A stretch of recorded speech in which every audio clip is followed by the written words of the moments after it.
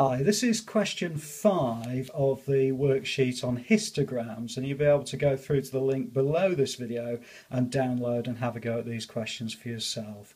So when you're dealing with histograms, the main thing you need to remember, and I think it's really good, is to always write down the formula that you need to be aware of, which is frequency density equals frequency divided by class width, and that will help you to answer most of the questions that you're going to get on histograms. There is also a cheat sheet that you can have a look at as well as part of this playlist. Okay, so the first thing is we've been given some information on a table and it's going to ask us to plot the histogram. Well, I've got the class width, which is absolutely fine, and that's the bit that goes at the bottom, the horizontal axis of a histogram. But I do need, however, the frequency density. It's this bit here which goes on the vertical axis. So the first thing is I'm going to calculate the frequency density. Well, that's relatively straightforward because I know the frequency. It's been given to me here, and I know the class width, which is the difference between, in this case, 0 and a half.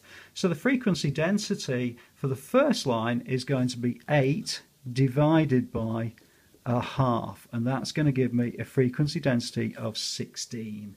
Okay, next one is going to be 7 divided by a quarter, and I wouldn't get so concerned that you've got fractions to deal with. It's perfectly legitimate to have fractions as part of a class width, so you can work with those just as effectively as you can work with whole numbers. Okay, and the final one is 9 divided by 2, which equals 4.5. And then really it's just a case of plotting that information onto the graph as we have below. So the first one, and you might have to have a look at the worksheet itself just to remember the numbers, but the first one is we've got a class width of a half. Okay, the next one we've also got a half.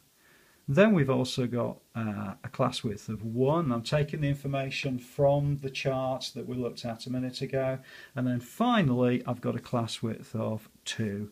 And then it's a case really of just plotting the frequency density on the left-hand side. So one of the things about these is that, generally speaking, they do make it relatively straightforward to be able to kind of work out where you need the different frequency densities on the left hand side. They always leave the axis blank, and it's entirely up to you to fill that out. Now it's a little bit rough and ready on this particular one just because I'm conscious of the time on the video, but what you'll find when you finish plotting this is you'll get something that looks like this, and hopefully you'll be able to see from this that I've been able to plot something that looks like a histogram, and actually this will give you then the completion of this particular question. Now very typically they might ask you then for a little bit more information, but this particular question is relatively straightforward for 3 marks. I hope it's been okay for you. Please do have a look at the website. You'll be able to download the rest of the questions, and I look forward to seeing you inside the next video.